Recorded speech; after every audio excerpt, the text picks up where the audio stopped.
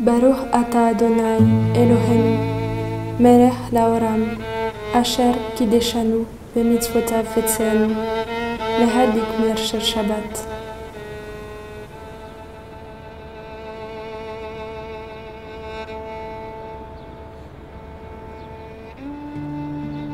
Ahoana moa zany no fahitanao an'i Maria avy ao Nazareta zanaka vaviny Siona?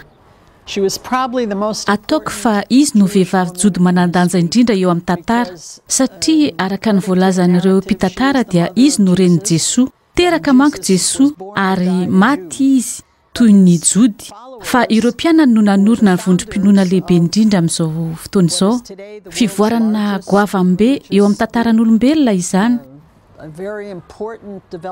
Ary afaka miroso lalindalina kokoa zao manambara fa ny sasany aminay jody dia mankasitraka ireo kristianina izay nanaparika ny Andriamanitra Israely eran'izao tontolo izao. Zavatra tsy vitanay izany satria ny judaisme, izany hoe finoana jody dia finoana voatokana ho ana vahoaka hafa mihitsy.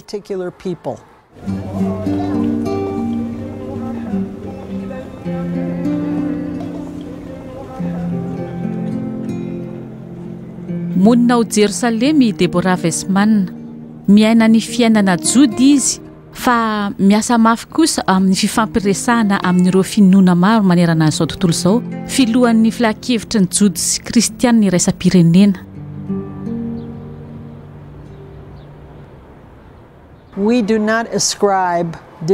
Ho anay Jesoa dia tsy Andriamanitra ary tsy mpamonjy.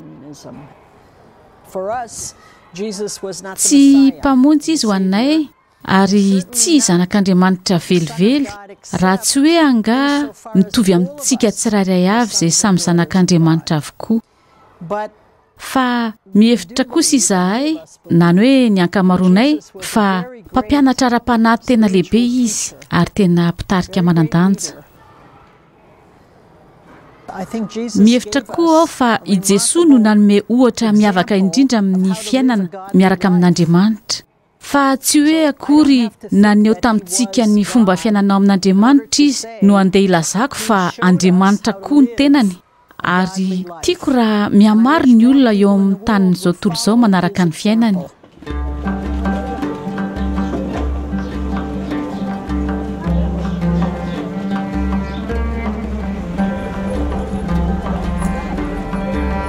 Eto amin'ity tanymasina ity sika izao, ny tany novidian'Andriamanitra mba anehoany ny lahatra ho an'izao tontolo izao.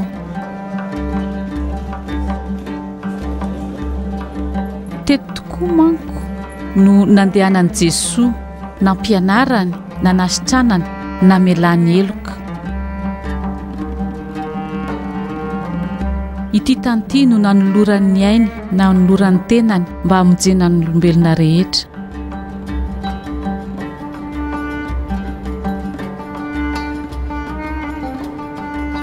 Finoana telo no monina eto amin'ity tany ity ankehitriny, ny jody, ny silamo ary ny kristianina. Misy ihany koa vahoaka anankiroa, ny israelianina sy ny palestinianina.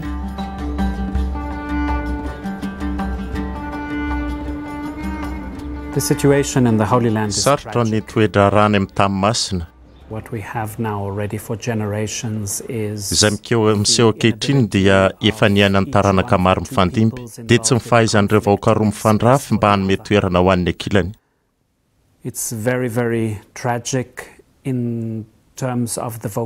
Tena mampalahelo zany manoloana ny antson'Andriamanitra ho an'io tany io. Tany vao antso mba ho vavolombelon'ny tenin'Andriamanitra eo amin'izao tontolo izao, nefa indrisy toa tsy afa-miaina ireo soatoavina voarakitra ao amin'ny soratra masina.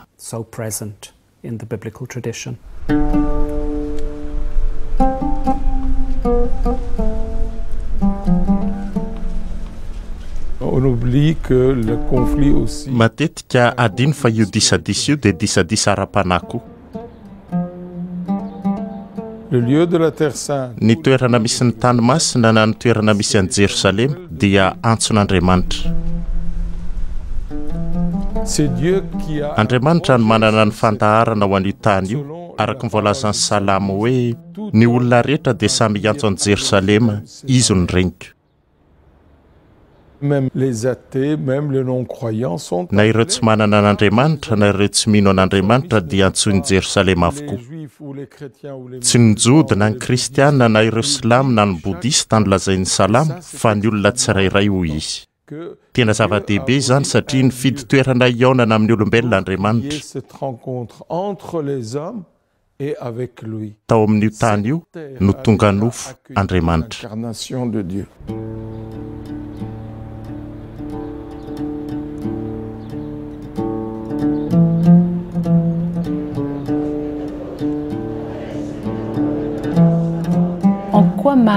Ahoana moa no ahafahany Maria amin'ny alalan'ny fihetsiny ao anaty, amin'ny alalan'ny fifandraisana amin'Andriamanitra, manampy antsika amin'ity asa fandriam-pahalemana ity? Nanatotosa ireo zavatra voalazako ireo Maria. Tao amin'ny tenany sy ny fanahany no nahatotosa ny mistera ny famonjena.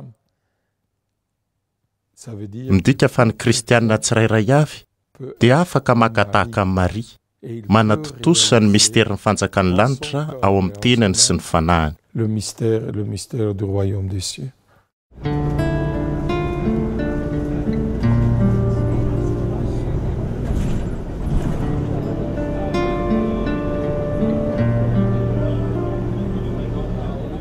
Anio ary ny NetforGod dia manasa antsika anatona ny Maria, ilay renin'i Jesoa, zanaka vavin'i Israely, vehivavy jody.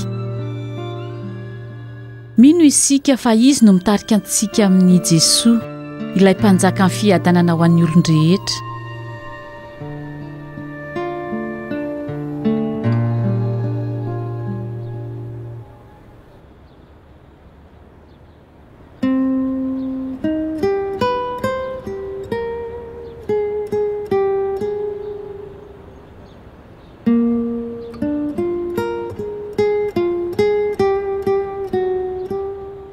Teratany avy ao Afrika Atsimo i David Neuhaus, avy amin'ny fianakaviana jody Almanina, nitsoaka ny Almanina tamin'ny taona 1790.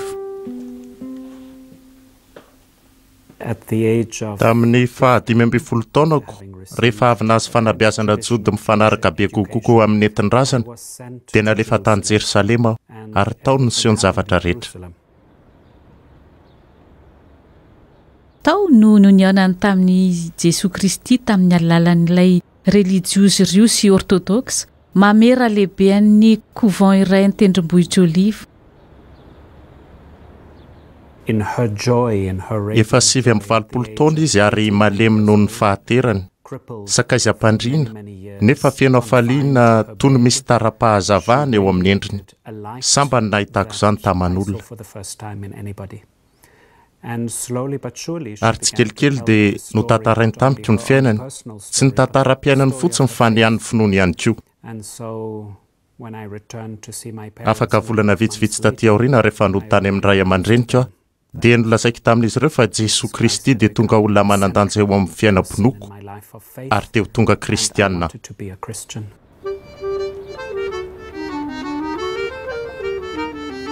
Pretra jesuita ao Jerosalema i David Neuhaus amin'izao fotoana izao, mampianatra momba amin'ny Baiboly izy, vikera episkopal ny fikambanana katolika miteny hebreo sy russe. Manasa antsika izy hijery amin'ny Maria, zanaka vavin'i Israely, amin'ny alalan'ny fidirana ao anatin'ny mistera ny antson'ny vahoaka an'i Israely.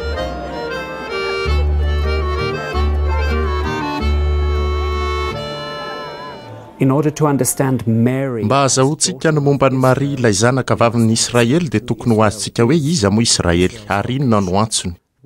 Tolona ho an'ny fiangonana izany, tolona eo amin'ny tarana zanak'olombelona. Izany no olona amin'ny vahoaka ny Babela, tsy nila ray aman-dreny izy ireo.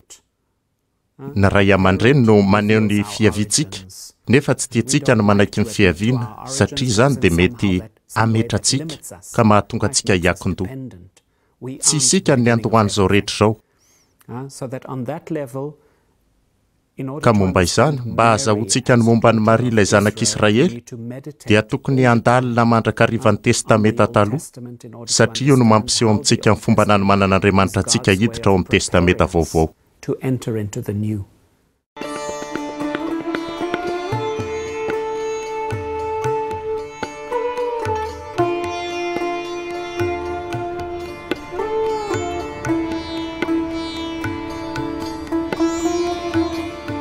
dia hifantoka amin'ny antso efatra ho an'ny Israely ao amin'ny testamenta taloha aho, izay ataoko fa maneho ny antso ho an'ny Maria ihany koa.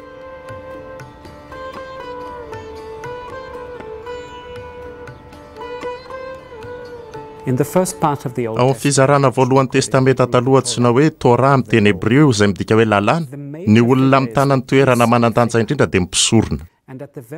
Ary eo anivon'ny lalàna Israely izay lalàna noraisina tendrombohitra Sinay dia misy mifanorenana ny tranon'ilay fionana antsoina hoe Ohel Moed.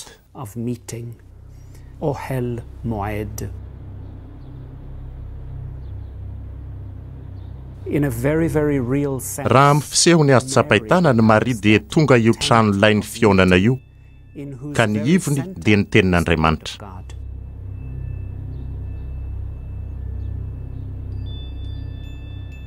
Israely zany dia azo atao ihany koa hoe maneho ny toerana eo anivon'ny Israely ho an'ny tranolay izay toerana fionana amin'Andriamanitra.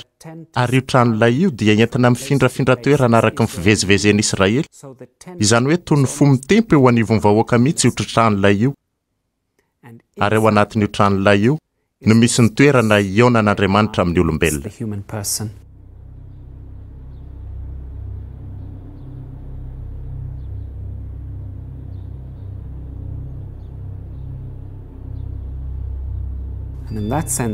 Arak'izany dia misy eo eto ny fandaharany iray.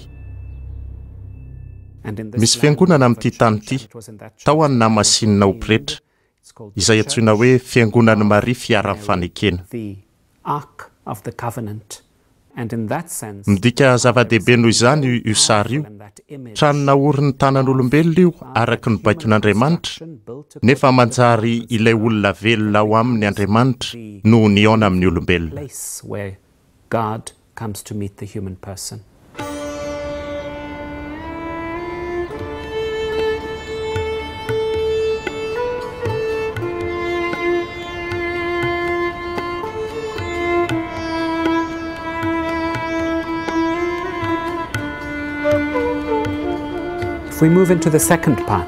Raha jerentsika ao amin'ny fizarana faharoan'ny testamenta taloha izay antsoina hoe boky ny tantara, dia ao anivon'izany ny vahoaka Israely izay mikaroka ny hampiatra ny tenin'Andriamanitra.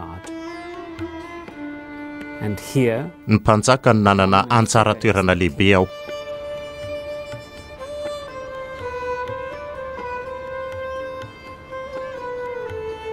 Tamin'ny mpanetretena no nanambarany Maria fa tonga ny mpanjakan'Israely. Araka ny lalàna Israely io mpanjaka io dia miavaka noho ireo mpanjaka eto an-tany. Tahak'izao io mpanjaka io, tsy anana soavaly maro loatra izy, izany hoe tsy miankina amin'ny herin'ny tafika. Tsy anam-bola be izy, izany hoe tsy miankina amin'ny herin'ny vola. Tsy anana vady maro izy, izany hoe tsy hanao fanekem-pihavanana amin'ny alalan'ny fanambadiana amin'ireo mpanjaka eto an-tany. Ny mpanjakan'Israely dia voalaza fa mipetraka eo amin'ny fiandrianany, ary eo amin'io fiandrianana io dia tonga fiandrianana ho an'ny tenin'Andriamanitra koa izy, satria izy no voalaza fa mpandalina ny lalàn'Andriamanitra sy mitsakotsako azy andro aman'alina.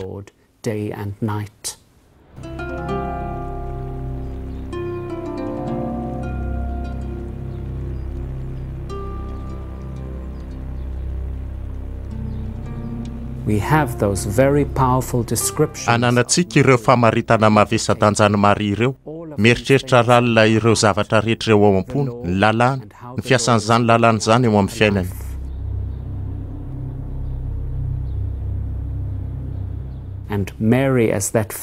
Ary ny endriky Maria no mampiseho io olona io, mifanohitra amin'ireo mpanjaka matanjaka eto an-tany. Izany koa no entina maneho ny endriky ny mpanjaka, tsindriko mafy io satria ny mpanjaka no endrika fototra ao amin'ny boky mirakitra ny tantara.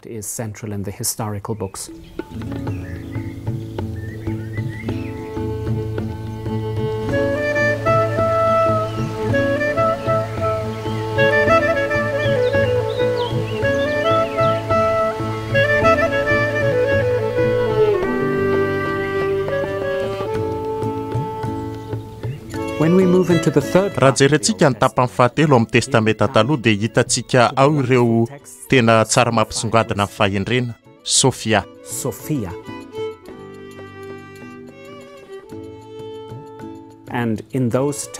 Ary ao amin'ireo tenin'ireo dia misy tamberina ny endrik'ilay vehivavy asehony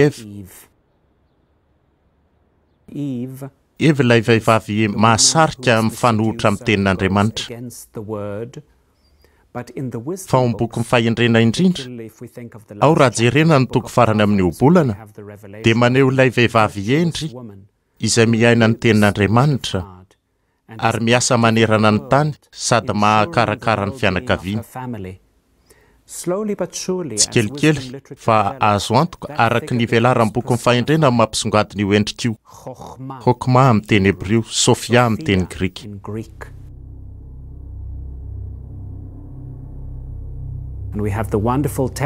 Ananantsika ilay tantara ahafantaran'ny Salomona izay tsy ampy eo aminy. Ny tsy ampy eo aminy dia vehivavy hanoro hevitra azy.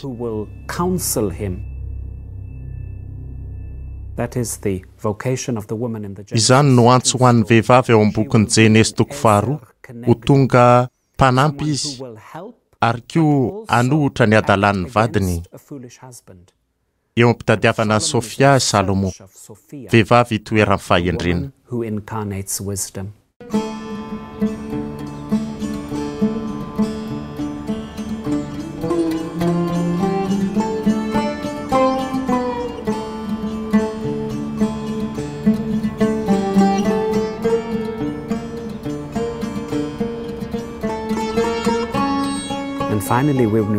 Amaranako azy raha mitodika amin'ny boky mpaminany isika, i Maria koa eo dia miseho amin'ny hazavana.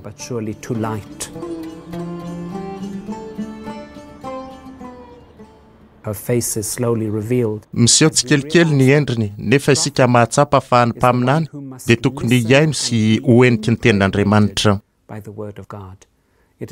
Ny mpaminany avy eo no mizara ny tenin'Andriamanitra amin'izao tontolo izao. Fihetsika manavaka kokoa ny vehivavy noho ny lehilahy izany hoe miaino izany. Ny lehilahy amin'ny ankapobeny dia tia miteny sy miasa. Fa ny mpaminany dia vao antso hiaino sy handalina avy eo mizara ny tenin'Andriamanitra amin'ny manodidina azy.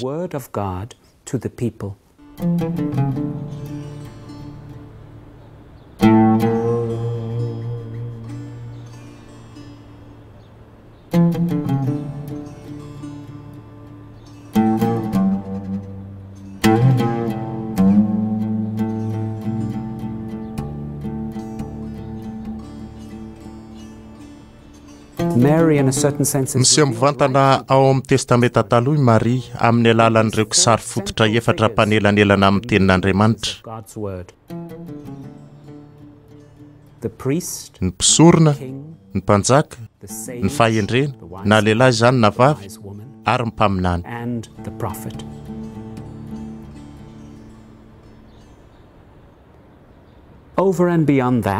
Fa mihoatra an'izany, misy zavatra ao amin'ny antso ho an'i Israely izay mahatratra ny fahafenony sy ny tonga lafatra ao amin'ny Maria.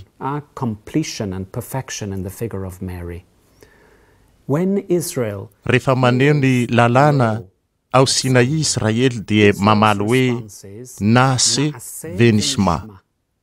Izany hoe ho tanterahanay izany, anaiky izany zahay, hiaino izany zahay. Tena manandanja ho amitsy izany, miaraka amin'ny teny Maria rehefa novangin'ny anjely izy. Aoka ho tanteraka amiko araka ny sitrapon'Andriamanitra. Araka izany, Maria dia azo atao hoe miaina ny antso ho an'i Israely.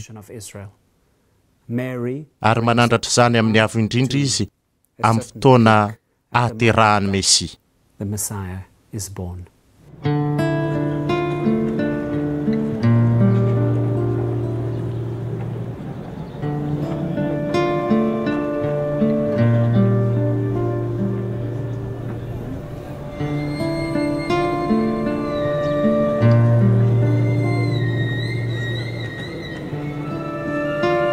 Azontsika fantarina ihany koa i Maria amin'ny mahavehivavy jiosy azy tamin'ny taonjato voalohany.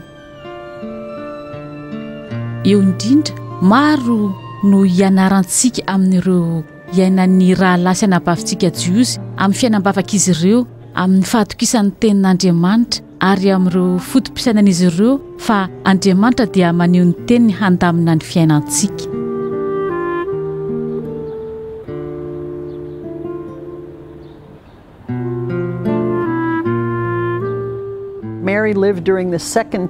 Ny aina tao anatin'ny rivotry ny tempoly faharoa i Maria. Io tempoly faharoa io dia rava tamin'ny taona 700. Tamin'ny mbola nampiasaina ny tempoly tao Jerusalema, ny fomba fanao rehetra dia natokana ho tarihin'ny lehilahy. Ireo pretra dia lehilahy. Ny vehivavy dia mankany an-tempoly. Ary fantatsika fa nakany koa i Maria nanome fanatitra tao aoriana fahaterahan'i Jesosy araka ny fantatra tao amin'ny evanjely. Ary mihevitra ao fa izany no fomba fanaon'ny vehivavy jiosy tamin'izany fotoana izany. Nefa ny vehivavy tsy afaka manatrika mihitsy ny fivavahana tao an-tempoly.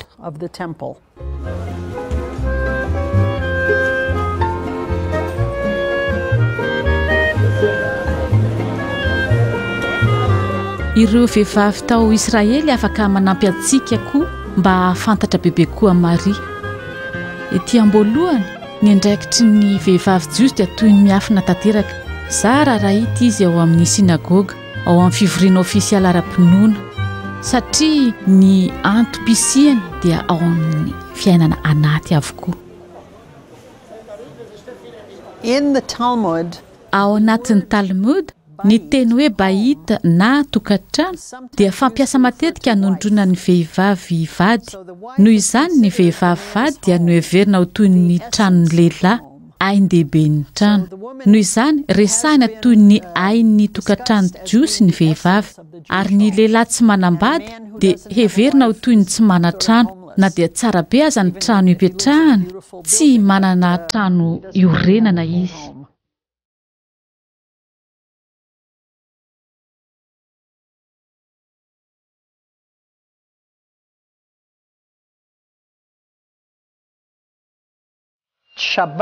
Ny sabata dia andro tsara indrindra amin'ny herinandro.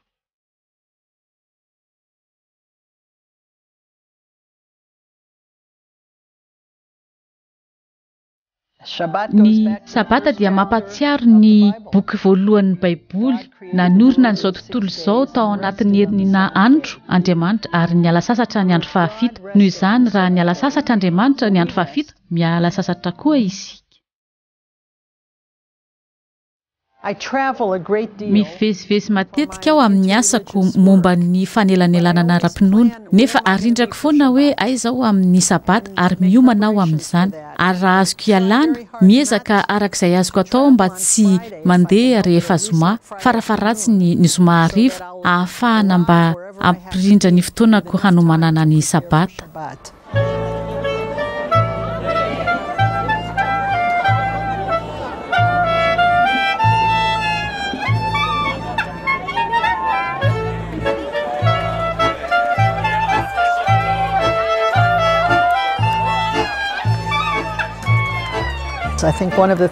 Mihevitra aho fa anisan'ny zavatra iray mampiavaka ny Jodaisma ny fananany fety maro, ary maro amin'izy ireny no mitovy tamin'ny vaninandron'i Jesosy Maria. Angamba niova kely ny fomba fankalazana azy, satria tsy nisy intsony ny tempoly ka nampanarahana ny zava-misy vaovao ny fety taty aoriana.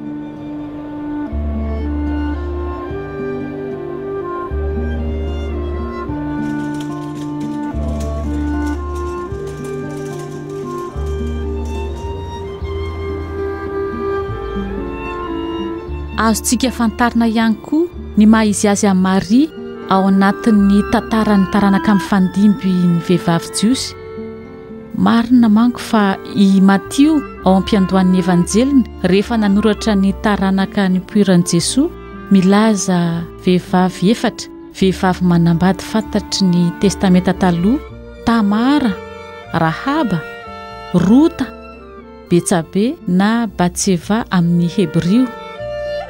Razana 4 ny poiran'i Maria, ireo vehivavy ankoatra ny endrika ivelan'ny nananana dia hita fa notariany fanahy masina tamin'ireo fitondran-tenany.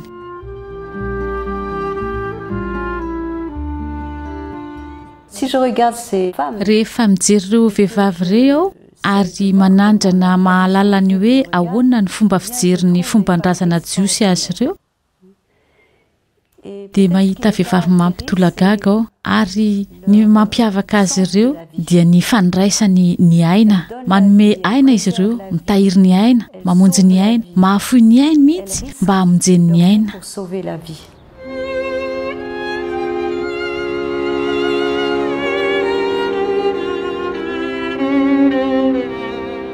Noho izany nahatonga ny Tamara ravinanty vaviny Joda nampiasa fitaka mba hitazonany ireo taranaka.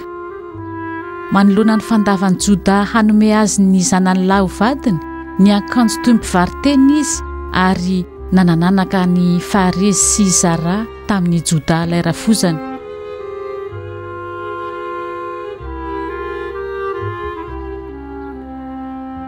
Rahaba kosa ilay mpivaritena tao Jerikao nibebaka tamin'Andriamanitra Israely izy ary lasa vadiny Salomon sy reniny Boza.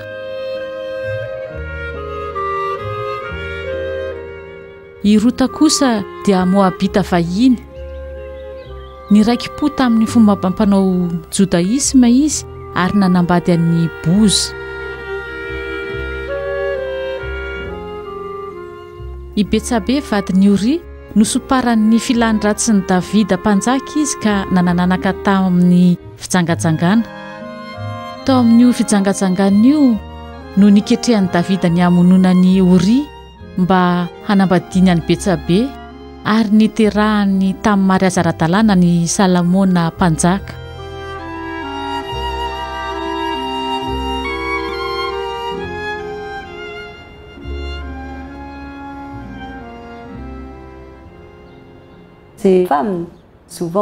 Nankahalaina ireo vehivavy ireo matetika lazaina fampivaritena toy izao na izatsy kanefa vehivavy tena miavaka manokana. I Tamara ohatra lazaina fa nivaritena tamin'ny Joda rafozan-dahana nefa tsy izany.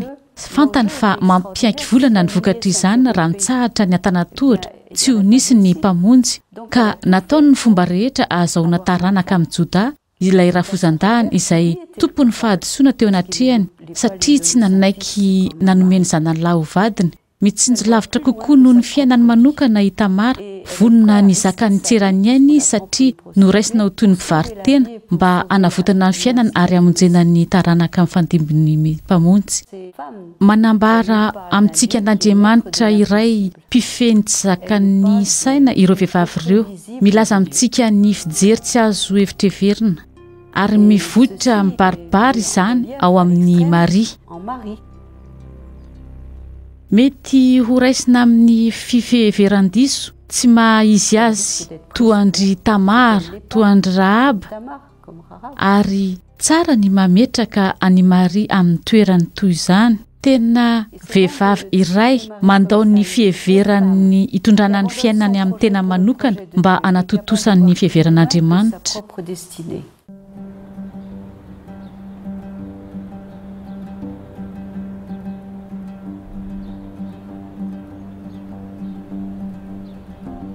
Ao amin'io tohivakany io ihany koa endriky iray lehibe maneho any Maria ihany koa dia i Maria anabavy Moïse sy Arona raha nanafaka ny vahoakan'i Israely tamin'ny fanotevozan'ny Ejipta Andriamanitra tamin'ny famelana azy ireo hamakivaky maina ny ranomasina mena. I Miriam miaraka amin'ny Moïse mitondra ny vahoaka ho any amin'ny fiainana.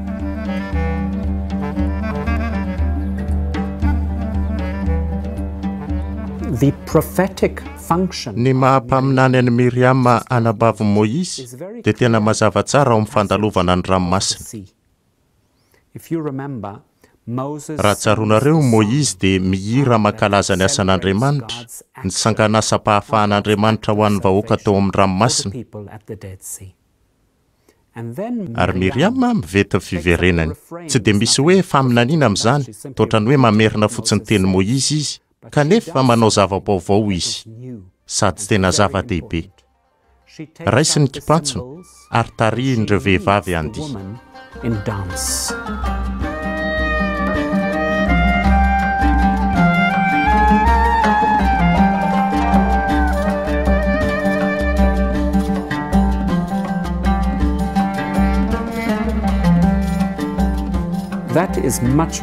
fivampenitra lehibe mihoatra noho ny azontsika eritreretiny zany.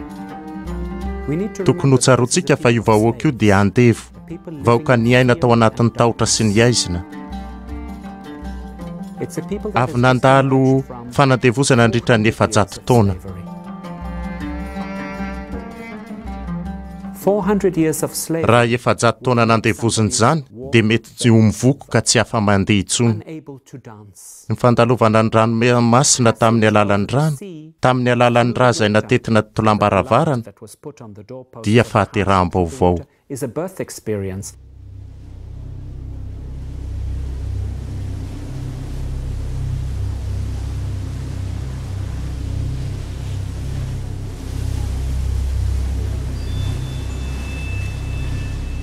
And it's Miriam. Ary rehefa tonga any andafin-dranomasina dia i Miriam no toy ny mpampivelona. The one who is almost the midwife. She is the one. Izy no ilay mampianatra ny zaza vao teraka hoe ahoana ny famindra toy ny olona afaka, mamindra amin'ny alalan'ny dia. Who dance.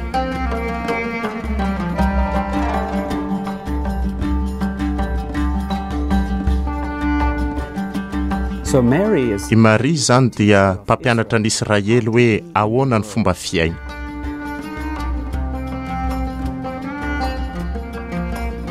There is a very interesting. Afaka manao fampitoviana tena maliny isika.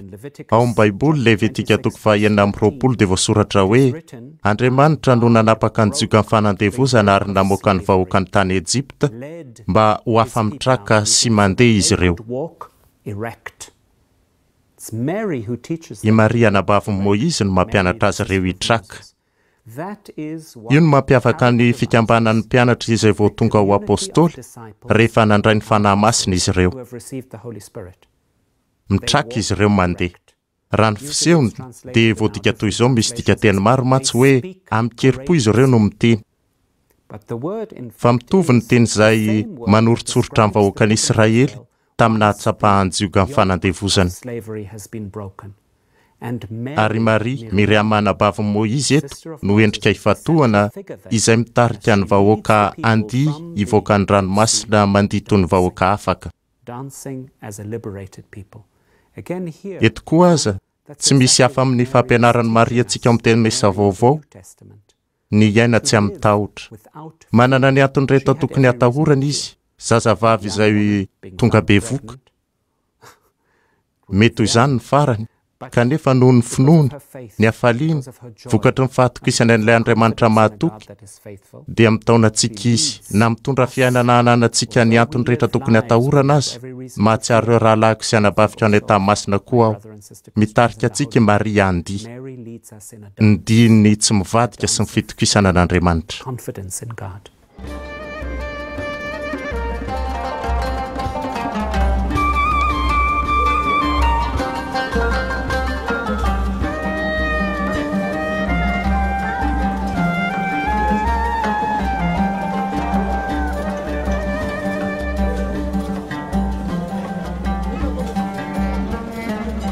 Amin'ity volanyity aoka isika mba hivavaka ho an'ny fandriampahalemana ho an'ny firenena ny Jesosy mba afaka hiaina tsy amitahotra ny vahoaka samihafa.